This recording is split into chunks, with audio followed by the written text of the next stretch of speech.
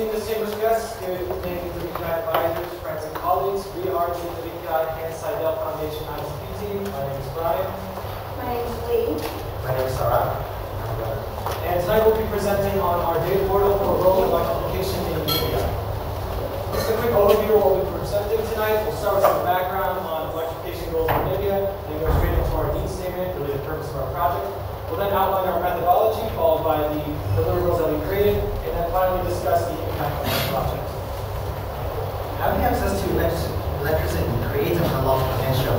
It equips us to excel in terms of business opportunities and subsequent economic growth problems. Access to standard privileges like electricity and social services is a benefit that everyone should receive. Furthermore, access to electricity, especially renewable energy, is essential to combat poverty. This is the main reason that our team created this data sharing platform in the hopes of using our knowledge to make an impact on people and students in the media. While access to electricity offers business investment opportunities, there's much more and numerous more benefits and problems. The internet connection for students, access to sophisticated governments and health facilities, hot water, and the ability to study at night because everyone knows how important it is to cram all papers all the time. Acknowledging the importance of electricity, the Namibian government organized a Vision 2030, which is a development plan created in 1997, in hope of guiding the country in a sustainable direction. Supplying electricity to all health facilities and all schools is one of its main goals alongside improving economic standards and reevaluating natural resource maintenance. So consequently, the Namibian government hopes to electrify all public schools by the year 2030, according to the Rural Electricity Distribution Master Plan. After implementing the plan, the country has experienced a substantial growth in terms of the amount of rural communities with access to electricity. Starting in 1997, only 9% of the rural communities have access to electricity and its benefits. However, as of November 2018, more than 20% of the rural communities have access to electricity in their household. However, as you can see, even though there's a substantial growth during the past 20 years, there's still much more work to do. So the main question is how does the students like us and how does our team fit in this grand scheme of things? So this is a large-scale project and large-scale project. There are numerous stakeholders involved in the project, including the government ministries, such as the Ministry of Mines and Energy and Ministry of Education. Local businesses, including the 3 regional electricity distributors, and the non-government organizations, which is the Seidel Foundation, which is our project sponsor. Having so many parties involved in this country-wide projects requires a clear and effective communication method. However, the main issue is that with a rural electrification effort, it lacks the agreement between all stakeholders on how to communicate and how to share data effectively. This led to several shortcomings in the past in distributing critical information in a timely manner. So this problem determined the need for our team to come in and collaborate with over a dozen stakeholders to find the most effective way to share this data. And what that meant is that our team was constantly in communication with and harmonizing all the suggestions of all these stakeholders to create this data portal that would incorporate all the information that would be needed for rural electrification. So at its heart, the data portal is made up of 3 components: past efforts, current progress, and future plans. Past efforts basically describes which buildings and communities have already been electrified. Current progress denotes what organizations are currently active, whether they're installing a new photovoltaic plant or they're expanding a power line. And finally, future plans ensures that there's no duplication of efforts by those stakeholders, which will waste time and money. And by incorporating all 3 of these components into the data portal, it paints the picture of electrification progress in Namibia and whether the country is meeting their Vision 2030 goals. So how did we decide which features and elements to add to the data portal? We devised a methodology to determine which features and elements were most important according to the stakeholders who will be the future users of the data portal. The first step of our methodology were our interviews. We interviewed each of the major stakeholders of the project. Then we collected relevance for data portal that would be put onto the data portal. And our final step was to distribute a survey asking for feedback on our data portal prototype. So for each interview, we identified themes and listed questions that we thought would produce valuable discussion during the interview. And then during the interview, we would ask those questions and take notes on the interview. Following the interview, we would make modifications to the themes and the questions based on which ones produce valuable discussion, and then we would bring those back on to the next interview and do the process over again. To gather our data, for each interview, we would discuss with the stakeholder what types of data they would like to see in the data portal, what would be useful to them, and also what types of data they can provide to the data portal that would be useful to other stakeholders. Following the interview, we would request the data, usually by email. And once we received the data from the stakeholders, we would consolidate with all the other data that we had acquired, and once it's all in one place, we would put it onto the data portal. So for our survey, we distributed the survey asking for feedback on the data portal prototype from the stakeholders that we'll be using in the future, asking if it is effective and is user-friendly. Once we get the responses when we got the responses from this survey, we analyzed those responses and made modifications and improvements to the data portal based on our analysis of feedback. Next, we'll talk about the deliverables that we will hand over to our sponsor, Seidel, on Thursday. So our first deliverable, the main deliverable, is the data portal itself. And after the data portal, we have the user manual and the administrator manual. And we also have a set of recommendations. So first, we will talk about the data portal. So the data portal is made up of five main capabilities and functions. And the first one we're going to discuss is the electrification status. So what makes the electrification status dashboard really effective is the incorporation of colors and shapes. So as you see on this map, it doesn't really tell you much information, but when you incorporate shapes and colors, it tells you the user a lot more. So as you can see in the key, the colors represent the electrification status and the shapes represent the type of building. So circles are schools, triangles are health buildings, and plus signs are government buildings. The next important functionality includes the tooltip functionality. This capability is important because it allows the user to see more specific information about each location. So with this function, you're able, if you highlight over a specific building, a box pops up and more information comes up for the user to then read. So some of the information it may give you is the electrification status, the years electrified, who the RED is, and other information like that. And this is really important, especially in this manner, because it helps give the user more information without cluttering up the page. The next capability is the incorporation of power lines. So you're able to overlay the power lines and specific buildings. So in this case, we're showing the specific schools. So there are a few different functions with being able to do this. And one example is being able to zoom in and measure the distance between a specific location and the closest power line. And this is really important because it can save a lot of time and money because it will, for example, in the future, people will not necessarily have to go out there and measure the distance from location to the power line. They'll be able to do it right in their office. And next incorporation is the satellite view.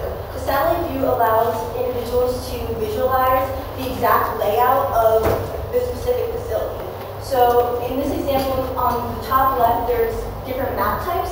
And as you see, we selected the satellite view, and you're able to zoom into a specific facility. So we're zooming into a facility, and you're able to see the number of buildings that that facility is made up of. And this may be important in case you're trying to calculate how much electricity you might need for the future when you're trying to electrify it, and you're able to see the amount of surrounding space of the facility, which may be important in case you are trying to bring solar panels, a lot of solar panels for to bring electricity. So these are just a few examples of why it might be important to use this capability. And the final incorporation includes socioeconomic statistics, and this is made up of 5 different dashboards with relevant data such as demographics, household income, and money spent on education.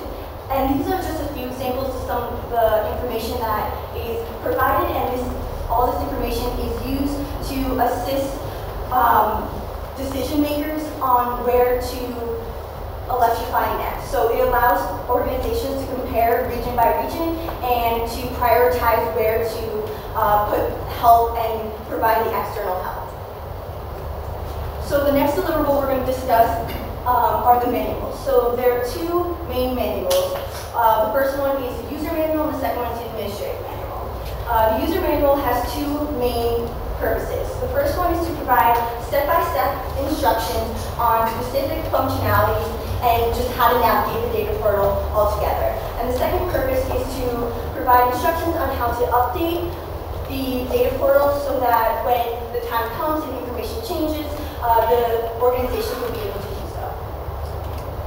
So our second manual is the administrator manual, which is a manual for future administrators of the data portal. Basically what this manual is it's a sets of like step-by-step instructions on pretty much everything that we did to create the data portal on the Tableau software that we used. And the main goal of this is to promote the sustainability of our data portal so that when we leave, we can hand it off smoothly and the work will continue. And to do that, we need to completely give ownership over to the future administrators. And to do that properly, they really need to be able to modify the data portal however they see fit. So they need to be able to do everything that we did to create it in the first place. So our final deliverable is a set of recommendations that we are going to provide to our sponsor and all relevant stakeholders. So our team created a set of broad technical and software-related recommendations. However, tonight we're going to focus on the broad recommendations because they have the most impact on future growth of the data portal. So the first of these broad recommendations is a uniform data storage method. So we recommend that the future administrator of the data portal create something called a structured query language database, SQL database, which is able to be placed on the same website as the data portal and update that information in real time. So currently our information is stored in a few different locations. This will allow all the information to be stored in one location and also ensure that the administrator can basically assign roles of who's responsible for updating certain pieces of information. Our second recommendation is for all the stakeholders to come together and agree on how often the information within the data portal should be updated. This is really important to make sure that the data portal has current and accurate information because if someone's planning to electrify a school, they're going to want to know if a power line has just been recently updated or if it's already moved closer to that school. You want the most accurate and updated information when making these decisions. And similarly, the third recommendation we provided was for stakeholders to have regular meetings to discuss any changes to the data portal, general future electrification plans, and to discuss any of the roles or responsibilities of change. So these are just a few limitations that we experienced when we were creating our data portal. It includes ability of data and timeliness of receiving data. So although our team was able to find a lot of information from older 5 to 10-year-old ministry or government documents, because of their time, they decided to look for more updated information. And that's why we went to many of these government ministries and conducted interviews to require them more updated information. However, because the government ministries had to request permission to share this information with us because it's going online someday, this process took a lot of time, and also they had to compile all that information for us. So not all the information that we requested was able to be put into the data portal by the time that we completed our project, which is this week. So throughout our project timeframe, we collected the feedback on how our data portal project could impact the rural electrification effort in the media. So a comment made by the Ministry of Education, Arts and Culture shows that the significance of data portal to provide information on the go. The country director of the Seidel Foundation said that the data portal is a huge opportunity for strategic planning. The local consulting company who advised the electrification effort mentioned that this is a best method for the government ministries, the local businesses, and all the non-profit organizations to communicate and coordinate accordingly. And finally, this project is a heck of a contribution to the rural electrification effort. So before we finish, we would like to thank you everyone who helped get us through this project. Our awesome advisor, Professor Kumar, Professor Eddie, our project sponsor, the Seidel Foundation, who gave us this opportunity to make a difference. Our supervisor, Mr. Robin Seidel from the Seidel Foundation, and Mr. Leonard Akwaya from the Ministry of Mines and Energy, who helped coordinate numerous interviews and distributed surveys. And consequently, all the participating key stakeholders who helped provide feedback on our data portal. And finally, our colleagues, Treasurer Pele and everyone from the 1919 grants who helped make this trip memorable. Thank you very much for coming to our presentation.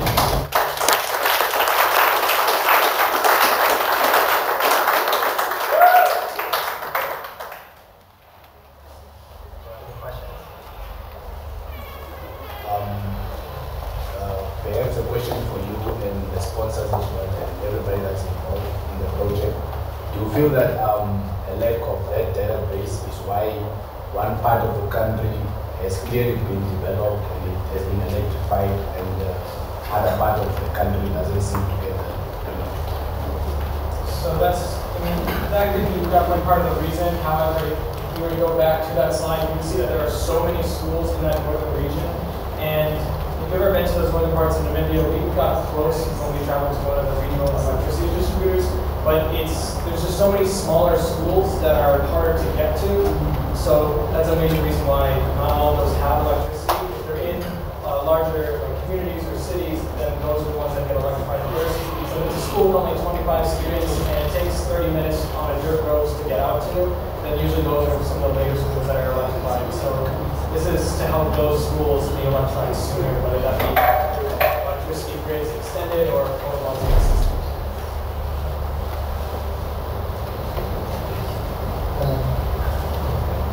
In 2015, we did a study for the Ministry of Industrialization. They wanted to see how they could make the industrialized. I went to the ECB, the Electricity Control Board, and asked them what their planning was. They said their ultimate plan, 2030, was to have about 500 megawatts. That was what they were saying. It was our calculations that we needed for the industrialization. We needed something like 1,300 megawatts. So it's almost 3 times what they projected. So it looks that things are very, say, uncoordinated. One ministry doesn't know what the other one is doing, and then this general lack of proper communication. Now, there's a tremendous gap between what we perceive we need and what we need in reality. So I don't know who is going to address this problem and to coordinate all the efforts that we need and determine exactly what we need and what technology that we use for the generation of electricity. So my question is, who's going to do this? So basically, as our sponsor, we're going to keep handing this project over to the Seidel Foundation. However, the Seidel Foundation is coordinating with numerous stakeholders in which we have all met with, for example, all our electric REDs, the Ministry of Mines and Energy, Ministry of Education, and more.